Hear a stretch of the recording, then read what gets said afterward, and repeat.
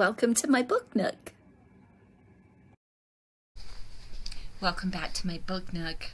We're almost in the middle of The Memory Keeper's Daughter by Kim Edwards, and we're all the way to May of 1965. And yes, I am going to use the readers again because they do help. I hate to admit that, but there we are. All right. Nora was ahead of him, moving like light, flashes of white down him amid the trees, there and then gone. David followed, leaning down now and then to pick up stones, rough-skinned geodes, fossils etched in shell, once an arrowhead. He held each of these for a moment, pleased by their weight and shape, by the coolness of the stones against his palm before he had slipped them into his pockets. As a boy, the shelves of his room had always been littered with stones, and to this day he couldn't pass them up. Their mysteries and possibilities, even though bending was awkward with Paul in a carrier against his chest and the camera scraping against his hip. Far ahead, Nora paused to wave, then seemed to vanish, straight into a wall of smooth gray stone. Several other people wearing matching blue baseball caps spilled suddenly, one by one, from this same gray wall. As David drew closer, he realized that the stairway leading to the natural stone bridge rose up there, just out of sight. "Better watch your step," a woman descending warned him. "It's steep like you wouldn't believe. Slippery, too." Breathless, she paused and held her hand on her heart. David, noting her paleness, her shortness of breath, paused. "Ma'am, I'm a doctor. Are you all right?" "Palpitations," she said, waving her free hand. "I've had them all my life." He took her plump wrist and felt her pulse, swift but steady, slowing as he counted. Palpitations. People used the term freely to talk about any quickening of the heart, but he could tell at once that the woman was in no real distress. Not like his sister, who had grown breathless and dizzy and was forced to sit any time she so much as ran across the room. "Heart trouble," the doctor in Morgantown had said, shaking his head. He had not been more specific, and it had not mattered. There was nothing he could do. Years later, in medical school, David had remembered her symptoms and read late into the night to make his own diagnosis, a narrowing of the aorta and maybe an abnormality of the heart valve. Either way, June had moved slowly and fought to breathe, her condition worsening as the years passed, her skin pale and faintly blue in the months before she died. She had loved butterflies and standing with her face turned to the sun, eyes closed, and eating homemade jelly on the thin saltines her mother bought in town. She was always singing, made-up tunes she hummed softly to herself, and her hair was pale, almost white, the color of buttermilk. For months after she died, he had woken in the night thinking he'd heard her small voice, singing like the wind in the pines. "You said you've had this all your life?" he asked the woman, gravely releasing her hand. "Oh, always," she said. "The doctors tell me it's not serious, just annoying." "Well, I think you'll be fine," he said, "but don't push yourself too hard." She thanked him, touched Paul's head, and said, "You watch out for that little one now." David nodded and moved off, protecting Paul's head with his free hand as he climbed between the damp stone walls. He was pleased. It was so good to be able to help people in need, to offer healing, something he could not seem to do for those he loved the most. Paul patted softly at his chest, grabbing at the envelope he had stuffed in his pocket. A letter from Caroline Gill, delivered that morning to his office. He'd read it only once, swiftly putting it away as Nora came in, trying to conceal his agitation. "We are well, Phoebe and I," it had said. "So far, she does not have any problems with her heart." Now he caught Paul's small fingers in his own, gently. His son looked up, wide-eyed, curious, and he felt a deep, swift rush of love. "Hey," David said, smiling, "I love you, little guy, but don't eat that, okay?" Paul studied him with wide, dark eyes, then turned his head and rested his cheek against David's chest, radiating warmth. He wore a white hat with yellow ducks that Nora had embroidered in the quiet, watchful days after her accident. With the emergence of each duck, David had breathed a little easier. He'd seen her grief, the space it had left in her heart when he had developed the spent roll of film in his new camera, room after empty room in their old house. Close-ups of window frames, the stark shadows of the stairwells, the floor tiles skewed and crooked, and Nora's footprints, those erratic, bloody trails. He'd thrown the photos out, negatives and all, but they still haunted him. He was afraid they always would. He had lied, after all. He had given away their daughter. That terrible consequences that would follow seemed both inevitable and just. But days had passed, now nearly 3 months, and Nora seemed to be herself again. She worked in the garden, or laughed on the telephone with friends, or lifted Paul from his playpen with her lean, graceful arms. David watched, told himself she was happy.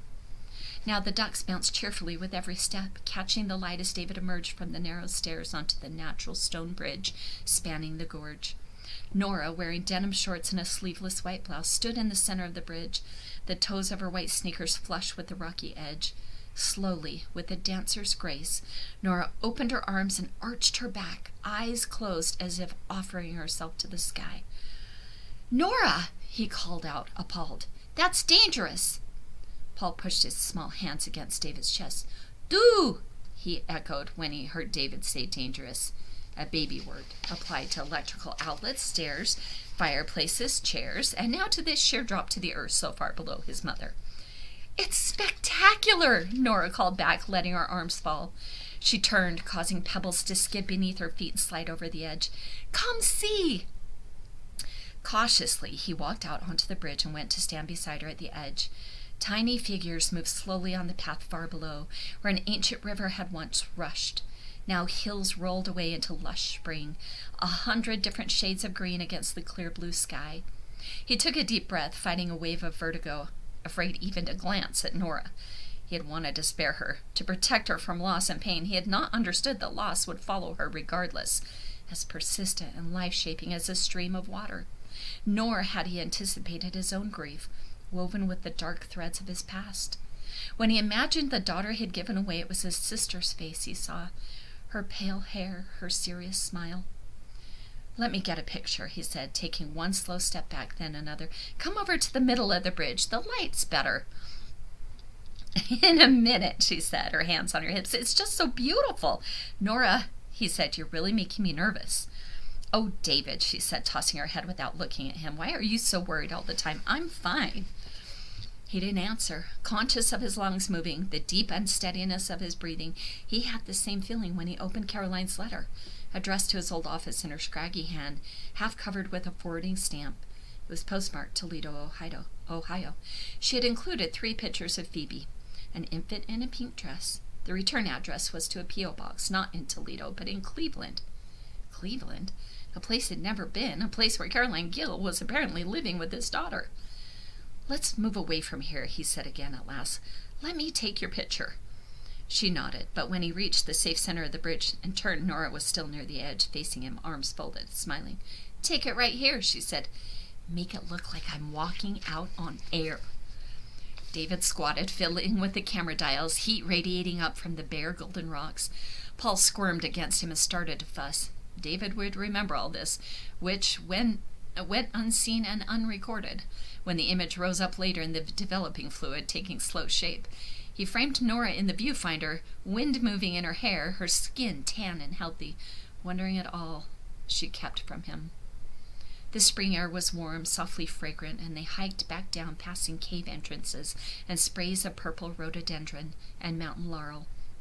Nora led them off the main path and through the trees, following a creek until they emerged in a sun-struck place she remembered for its wild strawberries. Wind moved lightly in the long grass, and the dark green leaves of the strawberry plants shimmered low against the earth. The air was full of sweetness, the hum of insects and heat. They spread out their picnic, cheese and crackers and clusters of grapes.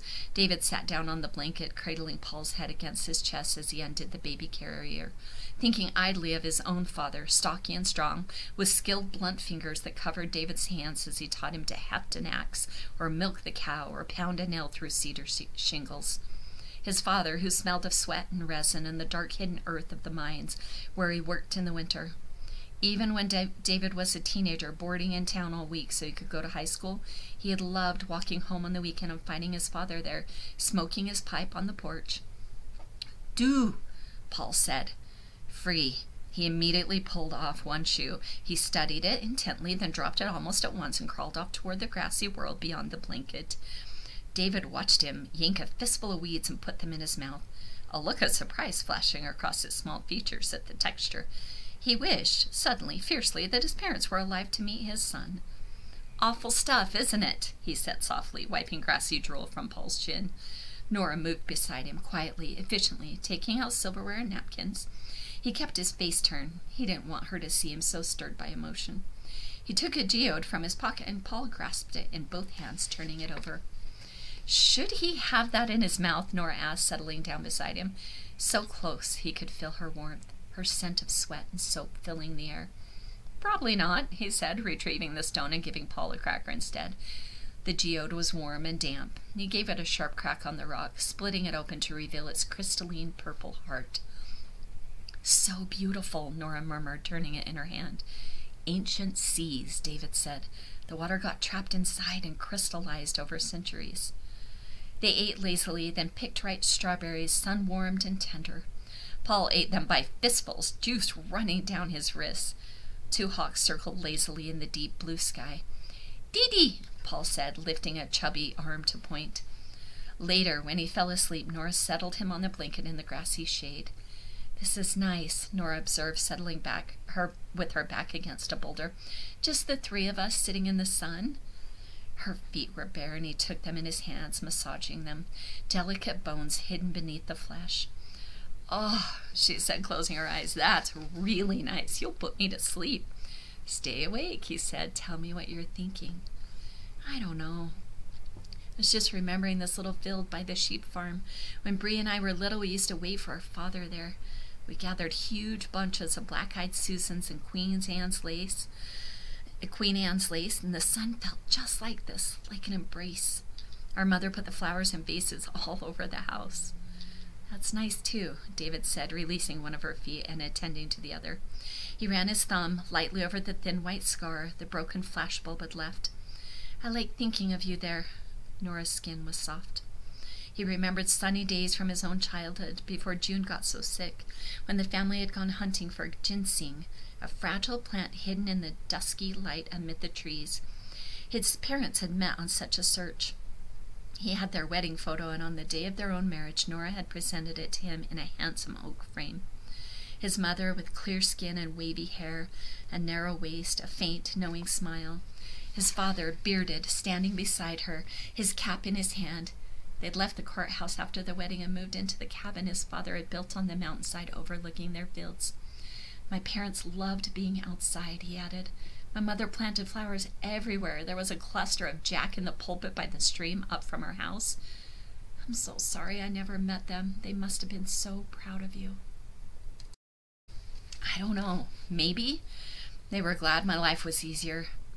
Glad, she agreed slowly, opening her eyes and glancing at Paul, who slept peacefully, dappled light falling on his face.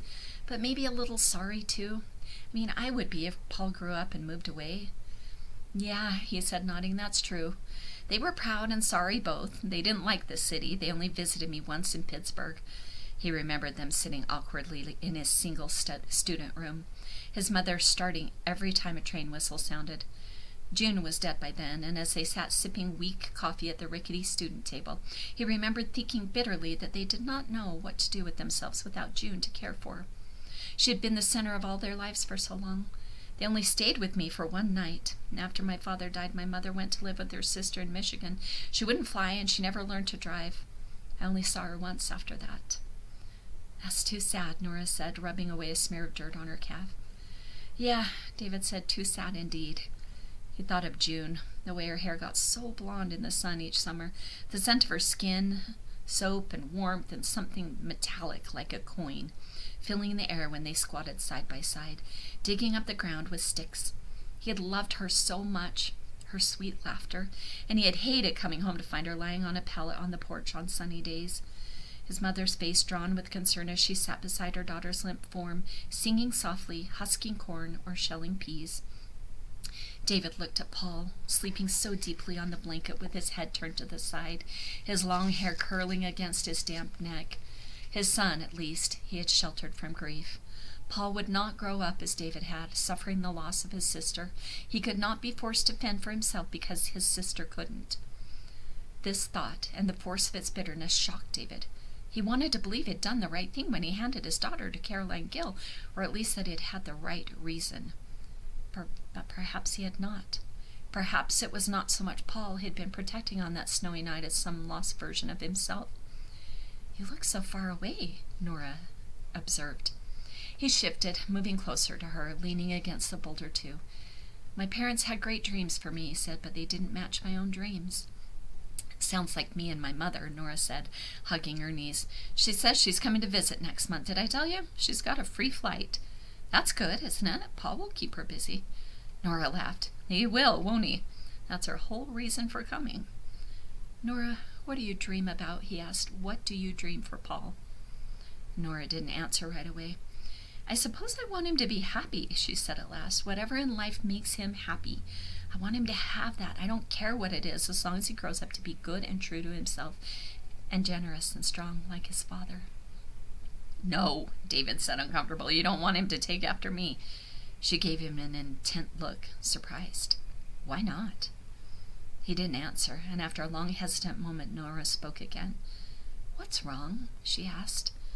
Not aggressively, but thoughtfully, as if she were trying to puzzle out the answer as she spoke. Between us, I mean, David. He didn't answer, struggling against a sudden surge of anger. Why did she have to stir things up again? Why couldn't she just let the past rest and move on? But she spoke again. It hasn't been the same since Paul was born and Phoebe died, and yet you still won't talk about her. It's like you want to erase the fact that she existed. Nora, what do you want me to say? Of course life hasn't been the same. Don't get angry, David. That's just some kind of strategy, isn't it? So I won't talk about her anymore. But I won't back down. What I'm saying is true. He sighed. Don't ruin a beautiful day, Nora, he said at last. I'm not, she said, moving away. She lay down on the blanket and closed her eyes. I'm perfectly content with this day. He watched her for a moment, sunlight catching in her blonde hair, her chest rising and falling gently with each breath. He wanted to reach out and trace the delicate curved bones of her ribs. He wanted to kiss her at the point the bones met, stretching away like wings. Nora, he said, I don't know what to do.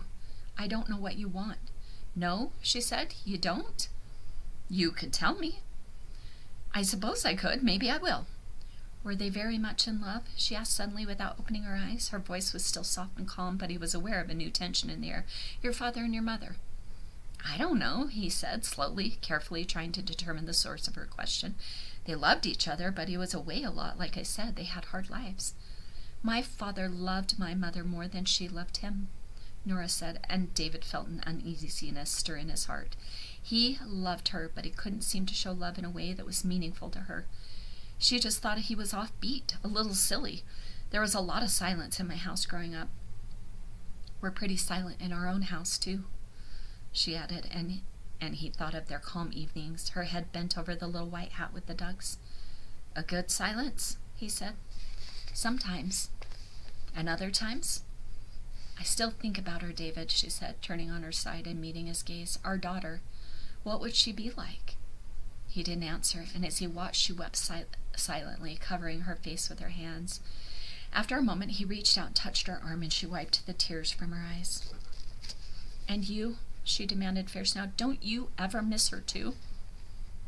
Yes, he said truthfully. I think about her all the time.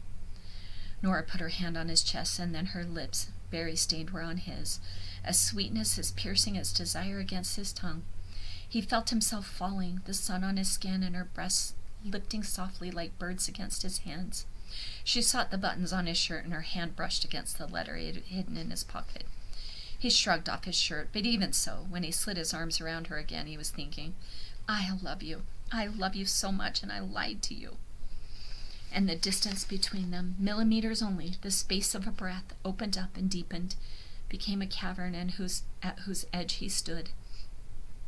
He pulled away, back into the light and shadow, the clouds over him and then not, and the sun warmed, rock hot against his back. What is it? She asked, stroking his chest. Oh, David, what's wrong? Nothing. David, she said, please, David. He hesitated on the edge of confessing everything, and then he could not. A problem from work, a patient. I can't get the case out of my mind. Let it go, she said. I'm sick and tired of your work. Hawks lifting high on the updrafts and the sun so warm. Everything circled, returning each time to the exact same point. He must tell her, the words filled his mouth. I love you so much, and I lied to you. I want to have another baby, David, Nora said, sitting up. Paul's old enough now, and I'm ready. David was so startled he didn't speak for a moment. "Paul's only a year old," he said at last. "So? People say it's easier to get all the diapers and things over with at once." "What people?" She sighed. "I knew you'd say no." "I'm not saying no," David replied carefully. She didn't answer. "The timing seems wrong," he said, "that's all." "You are saying no. You're saying no, but you don't want to admit it."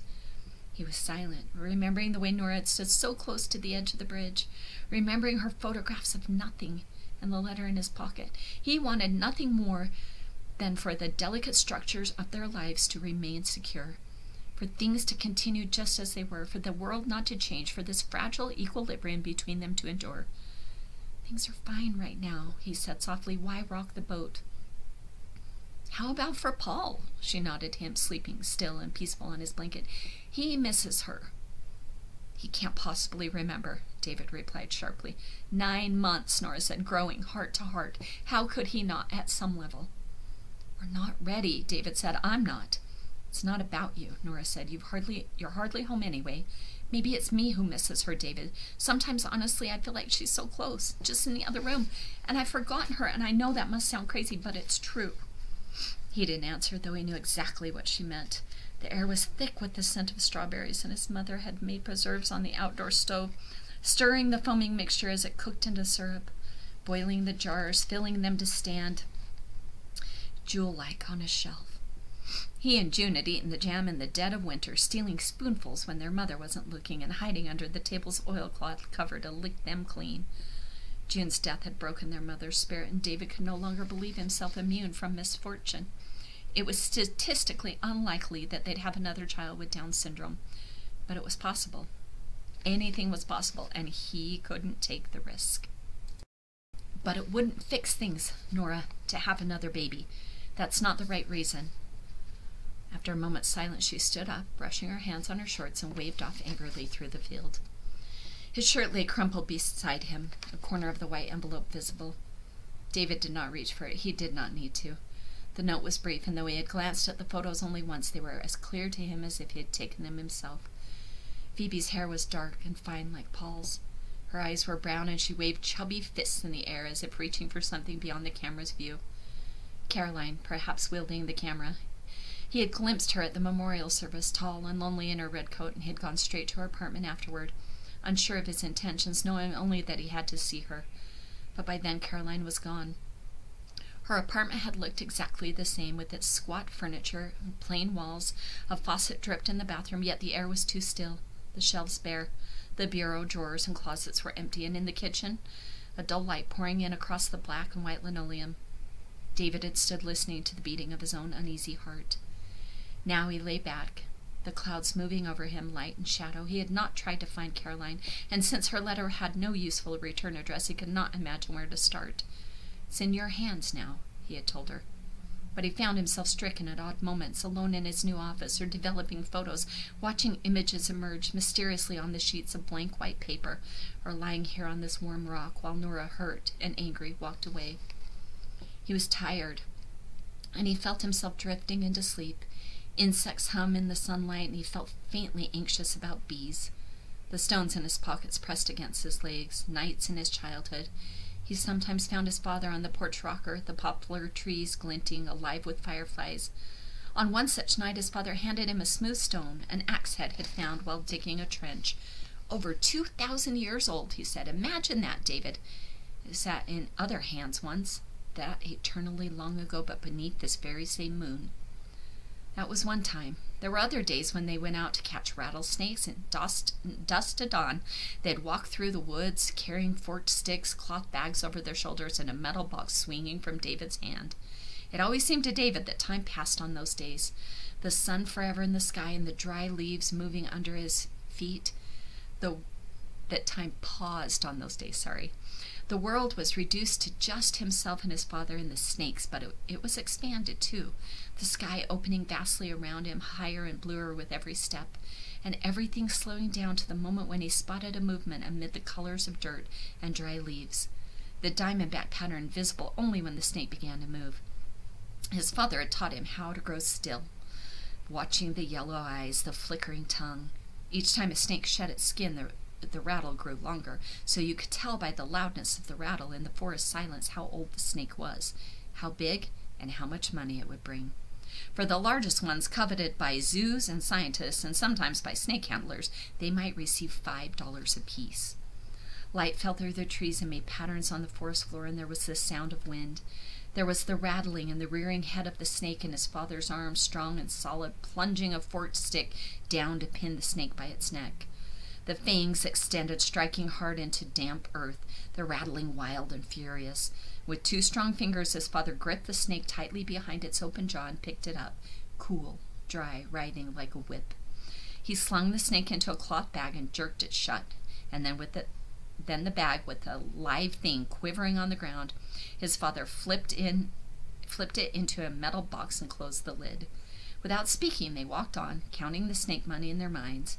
They were weeks in the summer and late fall when they could make $25 this way. The money paid for food when they went to the doctor in Morgantown. It paid for that too. "David!" Nora's voice came to him faintly, urgently through the distant pass in the forest and into the day. He rose up on his elbows and saw her standing on the far edge of the field of ripening strawberries, transfixed by something on the ground. He felt a rush of adrenaline and fear. Rattlesnakes like sunny logs, like the one by which he had stopped. They laid their eggs in the fertile rotting wood, and he glanced at Paul, still sleeping quietly in the shade, and then he was up and running, thistles scratching his ankles and strawberries bursting softly beneath his feet, already reaching into the pocket of his jeans and closing his fist around the largest stone. When he got close enough to glimpse the dark line of the snake, he threw it as hard as he could. The dull stone arched slowly through the air, turning. It fell 6 inches short of the snake and burst open, his purple heart alive and glittering. "What in the world are you doing?" Nora asked. He'd reached her by then, panting. He looked down. It was not a snake at all, but a dark stick resting against the dry skin of the log. "I thought you called me," he said, confused. "I did." She pointed to a cluster of pale flowers just beyond the line of shade. "Jack in the pulpits, like your mother used to have." "David, you're scaring me." "I thought it was a snake," he said, gesturing to the stick, shaking his head once more to try to clear away the past. "A rattlesnake. I was dreaming, I guess. I thought you needed help." She looked puzzled, and he shook his head to clear away the dream. He felt terribly foolish suddenly. The stick was a stick, and nothing more. The day seemed absurdly normal. Birds called out, and the leaves began to move again in the trees. "Why were you dreaming of snakes?" she asked. "I used to catch them," he said, "for money." "For money?" she repeated, puzzled. "Money for what?" The distance was back between them, a chasm of the past that he could not cross. Money for food and for those trips into town. She came from a different world. She would never understand this. "They helped to pay my way through school, those snakes," he said. She nodded and seemed about to ask more, but she did not. "Let's go," she said, rubbing her shoulder. "Let's just get Paul and go home." They walked back across the field and packed up their things. Nora carried Paul, the picnic basket. As they walked, he remembered his father standing in the doctor's office, green bills falling like leaves on the countertop. With each one, David remembered the snakes, the whipping of their rattles and the mouths opening in a futile V, the coolness of their skin beneath his fingers and their weight. Snake money. He was a boy, 8 or 9, and it was one thing he could do. That and protect June. "Watch your sister," his mother would caution, looking up from the stove. "Feed the chickens, clean the coop, and weed the garden, and watch June." David did, though not well. He kept June in sight, but did not stop her from digging in the dirt and rubbing it through her hair. He didn't comfort her when she tripped over a rock and fell down, scraping her elbow. His love for her was so deeply woven with resentment that he could not untangle the two. She was sick all the time from her weak heart and from the cold she got in every season, which made her wheeze and gasp for breath. Yet when he came up from the path from school, with his books slung over his back, it was June who was always waiting. June who looked into his face and understood what his day had been like, who wanted to know all about it. Her fingers were small and she liked to pat him, the breeze shifting her long, lank hair. And then one weekend he came home from school to find the cabin empty and still, a wash rag hanging over the side of the tub and a chill in the air. He sat on the porch, hungry and cold, waiting. Very much later, near dusk, he glimpsed his mother walking down the hill with her arms folded. She did not speak until she reached the step, and she looked up at him and said, "David, your sister died. June died." His mother's hair was pulled back tautly, and a vein was pulsing in her temple, and her eyes were so red-rimmed from crying. She wore a thin gray sweater pulled close, and she said, "David, she's gone." And when he stood and hugged her, she broke down, weeping, and he said, "When?" And she said, 3 days ago, on Tuesday. It was early in the morning, and I went outside to get some water, and when I came back to the house was quiet, and I knew right away she was gone. Stopped breathing. He held his mother, and he could not think of anything more to say. The pain he felt was deep inside him, and above that was a numbness he could not cry. He put a blanket around his mother's shoulder, and he made her a cup of tea and went out to the hens and found the eggs she had not collected, and he gathered them. He fed the chickens and milked the cow. He did these ordinary things, but when he went inside, the house was still dim, the air still silent, and June still gone. "Davy," his mother said a long time later from the shadows where she sat, "you go off to school. Learn something that could help in the world." He felt a resentment at that. He wanted his life to be his own, unencumbered by this shadow, this loss. He felt guilty because June was living in the earth with a mound of dirt over her, and he was still standing here. He was alive, and the breath moved in and out of his lungs, and he could feel it in his heartbeat. "I'll be a doctor," he said. And his mother didn't answer, but after a while she nodded and rose, pulling her sweater close again. "Davy, I need you to take the Bible and go up there with me and say the words. I want the words said formally and right." And so they walked up the hillside together. It was dark by the time they got there, and he stood beneath the pines with the high wind whispering, and by the flickering light from the kerosene lamp he read, "The Lord is my shepherd. I shall not want." "But I want," he thought, and he spoke the words, "I want." And his mother wept, and they walked silently down the hill to the house, where he wrote a letter to his father telling the news. He posted this on Monday when he went back to town, with its bustle and bright lights. He stood behind the counter, the oak worn smooth by a generation of commerce, and dropped the plain white letter in the mail. When they finally reached the car, Nora paused to examine her shoulder, dark pink from the sun. She was wearing sunglasses. When she looked up, she could not read her expression. He could not read her expression. "You don't have to be such a hero," she said. Her words were flat and practiced, and he could tell she'd been thinking about them, rehearsing them, perhaps during the walk back. "I'm not trying to be a hero." "No?" She looked away. "I think you are," she said. "It's my fault, too. For a long time I wanted to be rescued. I realized that. But not anymore. You don't have to protect me all the time now. I hate it." And then she took the car seat and turned away again. In the dappled sunlight, Paul's hand reached for her hair, and David felt a sense of panic, almost vertigo, at all he didn't know, at all he knew and couldn't mend. And anger, he felt that too, and suddenly in a great rush, at himself, but also at Caroline, who had not done what he had asked, who had made an impossible situation even worse. Nora slid into the front seat and slammed the car door shut. He fished in his pocket for his keys and instead pulled out the last geode, gray and smooth, earth-shaped. He held it, warming it in his palm, thinking of all the mysteries the world contained, layers of stones concealed beneath the flesh of earth and grass, these dull rocks with their glimmering, hidden hearts. Holy cow, I love how she writes. That was beautiful and so sad, and I'm sorry. I hope you had the tissues ready. Our next episode will move forward 5 years. So be prepared. Have a great day.